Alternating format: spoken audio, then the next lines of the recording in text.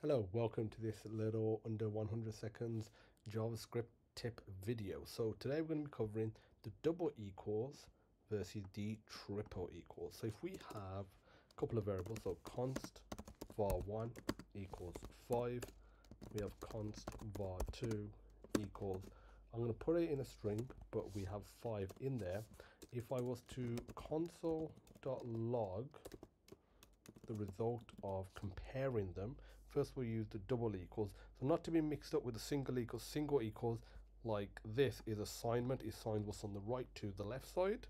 And so if we do var1 double equals var2, run that, we get the value true. So even though the first one is a number, second one is a string, double equals only checks the value, so number 5 and then the string 5, because the value is the same.